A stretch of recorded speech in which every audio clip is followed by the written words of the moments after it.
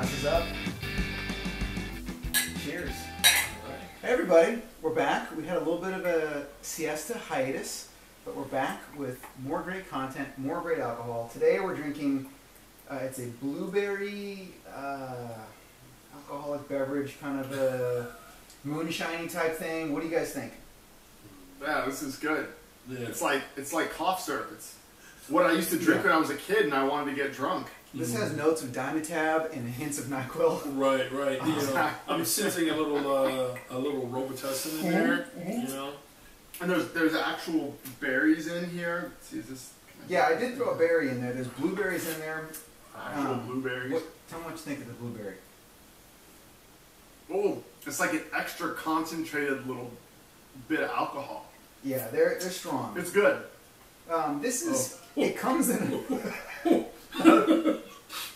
Oh, that was man. a take. Yeah, you know how you get those chocolate covered cherries with the alcohol in? Oh yeah. Nothing compared to this. Nothing. You know, I was thinking, you get those cards, like those DUI cards, like you can have so many glasses of wine, so many beers for your weight, and you have to wait so many hours. It's like you 2 blueberries, and you have to wait 2 hours before you can drive. Right. Yeah, I think you can find this in a mason jar at whatever store sells spirits in your neighborhood. What's this called? It's called like Johnson something. I don't know. They have a very unique. It is a mason jar with a white label on. I'll put a picture in there and a link to it. What about crackberry? I think this stuff is pretty much for getting drunk. I don't know. That, this is not sipping whiskey. No, it's not sipping whiskey. Big hit at parties though. It has a sweet enough finish that it overtakes any of the heavy alcohol content. Yeah, that sends a lot of fights in the parking lot. Yeah, this is a. By the way, if you got a DUI on this, how embarrassing would that be? Like, oh, I got DUI. What was it? Gin and tonics, whiskey? No, blueberry moonshine. Blueberry syrup. Is that the girl you were with? Blueberry moonshine? Right. No, yeah. that's what I drank. So yeah, just this packs a punch. Be wary of that if you're looking to go down that road. On an unrelated note, today we're talking about a book about children and parenting called Dad is Fat by the famed comedian Jim Gaffigan. You probably recognize him from his white pale skin or his Hot Pocket routine. I love Jim Gaffigan. He's really funny. Here's a picture of his book. I don't know if it's fair to call him a clean comedian. He does not like that term because clean comedians are usually He used awful. the word whore, and I had to explain that to my children because we were listening to the audiobook in the car. Did he do it? Yes, he did. Yeah, oh yeah. Okay. Audiobook is wonderful. I feel like I missed out on the experience. Before we begin with the book, I don't have kids, so I'm going to tell you a story about my childhood, but I would like to hear a story about your kids, just a short one. When I was a small lad, back in the day when you would buy things at department stores, sometimes you'd have to go downstairs to this weird basement level to pick stuff up. It was just kind of a culture of the 80s. And it was Christmas time, it was busy, I was with my grandmother, and she had purchased, M&M's still makes them, but it's a plastic candy cane, and it's filled with M&M's. Yes. My kids got one last year? Yeah, it's a very popular kind of tchotchke Christmas generic candy. And so we were walking down to this basement area so my grandmother could pick up this order. And I think I was like maybe 2 or 3, and I pulled the lid off and dumped it all over the ground. It's like, 25 people waiting in this lobby. And as all these M&Ms scatter to the ground, I look at it and go, oh, F this. And my grandmother turns beet red, and like she was supposed to pick up a package. It's Christmas busy season. She grabs me. She's like, "Come on, we're leaving the store." Like she was super angry. So anyway, that was my fun. I feel like one of the better childhood stories. Do you guys have something either from you or your kids that kind of along the same notes as this book? I've got one of embarrassing my parents that centers around candy too. Okay. So my mom did jazzercise. This is like back in the mid '80s, and it was like hundreds of women in a warehouse. There was somebody up on a real auditorium stage leading jazzercise. There was like a kids' playroom, and this one day my mom took me, and I went crazy, running around the place. There was some girl, and I guess I was like hitting her with toys. I have vague recollections of this, like I was drunk, and it turns out that I had eaten a sugar daddy beforehand. You know what a sugar daddy is? You used to get those off the ice cream truck. It's basically just like a piece of caramel that was like this big, and I bought the extra big one for a quarter. Right. And I'd eaten that like right before, like ran straight in the car. And I guess I was on this huge sugar high, and I was going crazy. And typically I was a pretty good little kid, but this time, like, they actually had to go get my mom, like, out of the thing, and, like, your son's out of control, and my mom was, like, riding home, and she was like, Brian, what's wrong with you today? And I was like, I don't know. She's like, did you have any sugar? Like, no, all I had was the Big Daddy.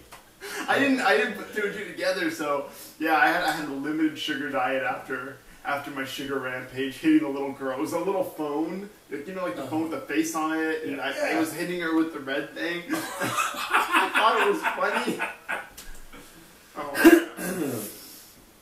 Well, I'll take one from my childhood. I have two brothers that are younger than me, and so my dad, his idea of watching the kids was dropping us off at the movie theater. And back in the 70s, you could do that. You know, it was the late 70s. And we went to see Good Guys Wear Black. One of Chuck Norris's first solo efforts. Yeah, I've seen it. Right before the Octagon. You know, VHS. And so what happens is that my dad was gone for like hours. And I don't know if he was having flashbacks to the time when he was a kid when they played like cartoon reel, newsreel, and all the rest of that crap in the movie. But, you know, it was the same movie over and over. And we didn't have the multiplexes yet. And so we were just sitting there. So after the first two showings, we got bored and started doing karate in the lobby of the studio. You know, and the owner of the movie theater, you know, he was just like, you know, you guys go sit down. He's like, I pooped from 7 to 11. Oh, okay. So here comes the racist accent. So, yeah, exactly. Because that's how I am. I've been drinking. I'm sorry. It was the blueberry. Exactly. So we went and sat down for like 2 minutes. You know how kids are. Yeah. We're back doing karate out in the lobby. lobby. How old were you?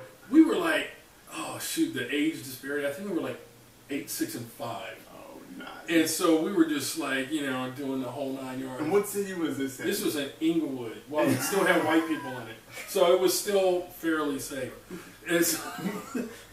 And so, not that other people aren't safe. God, that sounds bad. But he's not racist. It is the blueberry. Right. So he puts us out, and we have to sit in the like on the sidewalk for like an hour till my dad gets there, and he's all, well, what happened here? Blah blah blah blah. And then so we told him, and you know, he couldn't get mad at the theater owner. You know, we were tearing up his lobby, and so I think we got like spankings or something. And then that's my story. This book is, I feel like it's more of a collection of comedy bits and Jim talking about his family. It's not really like a through and through story with a beginning, middle, and end. You could pick this book up and read a chapter and then flip 30 pages and read another chapter. There's so much packed into this book. Jim lives in New York with his wife and 5 kids, and I don't understand that in itself. You've got 4 kids, and I've been with your kids in like a public place, and I think like there's kind of a lot going on to manage these people, all of them at once. But then I do the math of 5, and in New York City, I feel like that would be a pain in the ass for me in New York City, just wandering around like. Yeah, he talks about that. He says it is a real pain in the ass. Right. And the thing that got me is that he lives in a 5-story walk. I'm like, wait, that doesn't compute. You walk up 5 flights of stairs, like anytime you go anywhere. How is that possible? And they said they had like 2 bedrooms.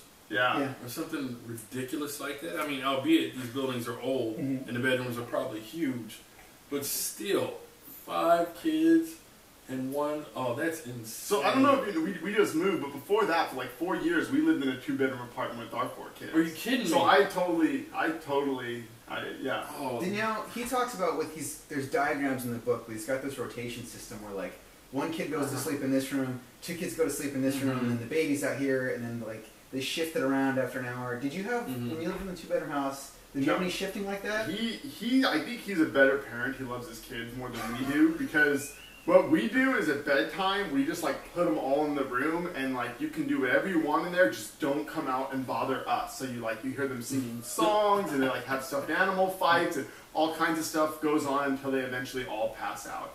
But yeah, that's what we do just for our own sanity. You bent over, like we just say go to bed, and now we're going to talk with Dan and Mel. Yeah, your kids seem very well behaved in that aspect in terms of you just tell them like, hey, go do that. And he talked about how there was like, there was this weird cycle of like, first there's story time, then there's cuddle time, then there's like, and there's this big diagram of them all in, it just turns into like they're all in the king size bed. Yeah. And he's got like one butt cheek on the side of the mattress, and that's all he's got. Did you have a favorite bit or story from this collection of short stories? I listened to the audiobook. Right. And there were so many times where I was like laughing out loud. I'm like, do I need to pull over because I'm laughing so hard? Do you have one? I have one here. We'll get it primed here.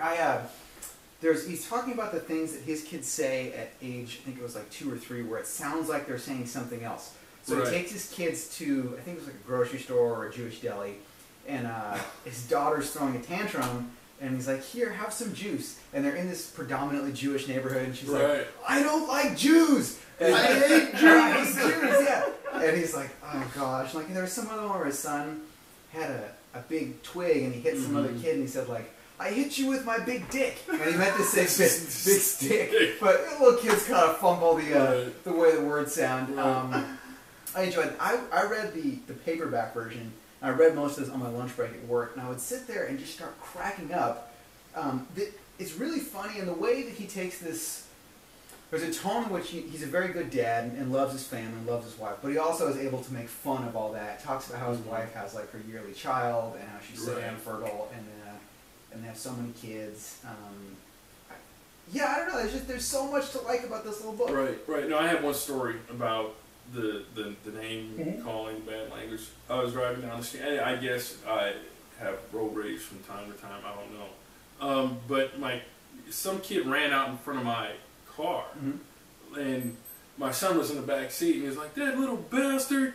And I was like, "How old is he?" Stop! He was like 10, and I was like, "What do you do? Stop!" You know, I'm like, "You can't be doing that, man." I was like, "Daddy can say things like that, even though he shouldn't." But the fact of the matter is, if you say the wrong thing to the wrong person, Daddy's out in the street fist fighting somebody's daddy. You know. So I'm like, you gotta be cool, man. You know, he goes, well, I don't know. I could get mad at him because he didn't know any better. You know. So this morning on the way to church, this actually happened this morning. So I've been known to drop a swear word or two. What? Yeah, it's happened. You. And my kids know this. They know that there's a double standard. I can use these no words and they can't. So this morning we're driving to church, and my daughter says, "Dad, I know what your favorite part of a computer is." Like, oh, what's that, sweetie? The cursor. Was that autumn? That was awesome. That's pretty good. Yeah, that was pretty good. She said she made that one up. Yeah. Oh, that was good. So the Gaffigan talks about how he had a swear jar. I didn't grow up with one of those, but it was a swear mug. Yeah. And he said that it had like a little bit of money in it, and it was promptly hit by a football and like broke, and then he started swearing again as soon as it was broken.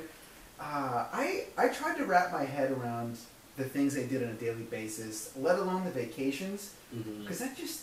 Yeah, the vacations are crazy. Yeah, he flew to Salt Lake City to do I think he had like a gig there, and then they tried to go skiing, and it was like super expensive, and his kids wouldn't eat any food, and... Yeah.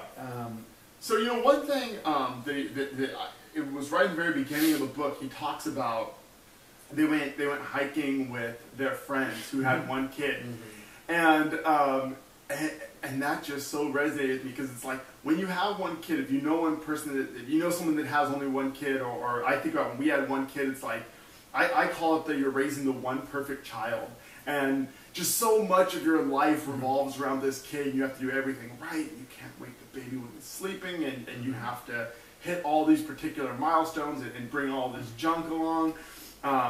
And yeah, anybody who has only one child is obnoxious. I think you just have to be, because you don't know what you're doing. I don't know about that, because like, so even though I have brothers and sisters, they were from a different relationship my dad had. It wasn't when he was together. I was the product of my mom and dad, the only one. He, ended up being with somebody else, and they had other children. So I was raised as an only child, that kind of thing. The one thing that I wasn't obnoxious, but I was basically hard to, I think, get to know, in a sense, because I was always just by myself and kind of learned to put my guard up. So I didn't really have this group dynamic, you know, that was going on that I see in my kids, you know, with one another. You know, I see them fighting all the time. I know your kids, they probably fight, you know, and then I see the way they talk to each other and the way they fight. And I told my kids the other day, I was like, you know, I'm glad I grew up a single child. You make me glad that I didn't have any immediate siblings in the house with me, you know, that kind of thing. Yeah. One of the things that I'm reminding of when I read this book was that people have been having kids for a long time. And even, you know, everybody who has a kid is by definition ignorant of how to raise a child. It's the first time you're experiencing it, but this is something that's been going on for a couple thousand years, and you're just the latest person to figure this out. So it's kind of like, you know, everything's going to be okay. Even if you have 5 kids and you live in a small New York apartment, you know, you're actually not really breaking new ground. Everything's going to be all right. Right. I like that he says in there, like, every time a woman gets pregnant, it's always a big surprise to everyone around her. Like, did you hear Cindy's pregnant? Like, it's this huge big deal. You know, nah, it's not that big a deal. People are pregnant for you. People are pregnant after you. And then the other thing that he commented on is when the baby comes, everybody wants to know the weight. I have no idea what I weigh now as a baby. Don't care. Doesn't take me anywhere. It's like what you have to ask. What did the baby weigh? And then the standard response. Oh, that's big. Oh, that's big. 2 pounds? That's big. 2 pounds. That's big for a preemie. It's going to survive the winter. That's good. Good. Yeah. Okay, so one of my favorite lines from this book, there's basically no difference between feeding a 2-year-old a taco and throwing a taco on the floor. Oh, man. He couldn't have hit it on the head more correctly than that statement. It's so another one, I don't remember the exact line, but he's talking about his kids crawling into bed and then wetting the bed and him like trying to scoot over and pretend like he's not noticing so that his wife will wake up and change the sheets. That's like a nightly thing. I saw small kids, they wet the bed all the time and they always want to pee on my side so that the mom's side is dry so they can snuggle with her over there. Yeah, that one had me dying. I never had that happen in the bed when, you know, I was living with my wife. But the one thing, this is insane. She's up, it's like 2 in the morning, and, you know, I'm in the twilight sleep because she just woke me up because I can hear the baby and that kind of thing. And so I'm laying there. Doing this, and I'm like, do you have a water bottle? Are you spraying and cleaning him or something? He's peeing in my face.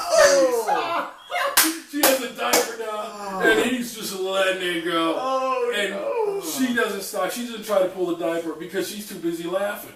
She thinks the whole thing is hilarious. Oh, you got R. Kelly. Man, yeah. I'm like, you know, unintentional water sports. You know, there's just, it was wrong. But, I mean, you know, it's one of those things. I didn't mean to tell you. Yeah, man. So speaking of potty humor, and not really related to this book, one of our kids, I won't say which one because I don't want to embarrass them, but we had one kid that every time they got in the bath, like over the course of like a year and a half, they would always poop in the bathtub. It was like some of the warm water hit them and it was like released them. It got to the point where like we'd wait until we changed the diaper. We're like, okay, we're good to go. Now we'll put this child in the bath. And then like, where does it come from? How is that possible? We got really good. Like we had a system where we're like, okay, now we have to drain the water and clean it up and throw it away. And then we have to sanitize everything. Like we could do it like in 5-10 minutes. How do you fish that out? Yeah, you don't want to know. You don't want to know the process involved. One day you'll do it. And you'll just feed him more firm food. Yeah. You know, put the hair strainer in there. That's, dude, I don't know. You know how people like your coffee cup. Coffee makes me poop. Yep, absolutely. That was the concept for him when he was younger. Warm water. Poop. Warm water. Yeah, I feel like this book is hilarious, but you can't really do it justice talking about the book. You have to read this book. Right. And I would maybe say go for the audiobook because it was good to read it, but I feel like I missed out on a lot of the experience, especially if Gaffigan read it.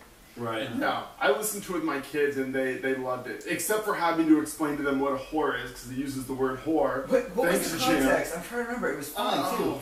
It was something to the effect of like he's talking about having a lot of kids and being Catholic and like people like asking them like, was your mom Catholic? And he's like, no, my mother was just a whore.